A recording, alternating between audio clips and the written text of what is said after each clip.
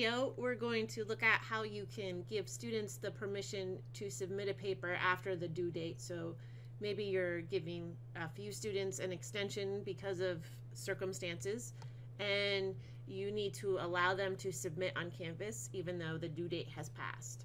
So you need to open up your Canvas course. Go ahead, take a minute, open that up. And then find the assignment in your course that you want to use. So I'm going to use this week 8 types of games assignment. Go ahead and click on the text to open the assignment, and then choose edit at the top. Scroll way down to the bottom. So right now the assignment is for everyone, all of your students. Down at the bottom, choose add. Now what you want to do is still keep this assigned to everyone.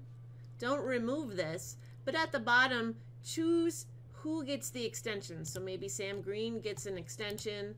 I'm going to change her due date to Friday. All the other students, they still have until the 13th. It's fine.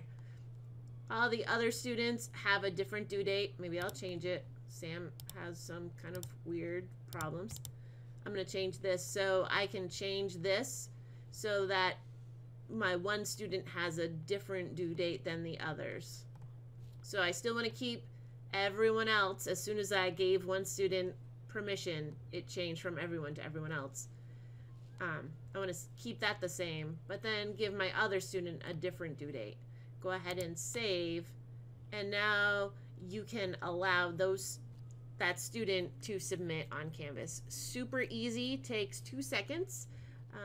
Hopefully it helps you out.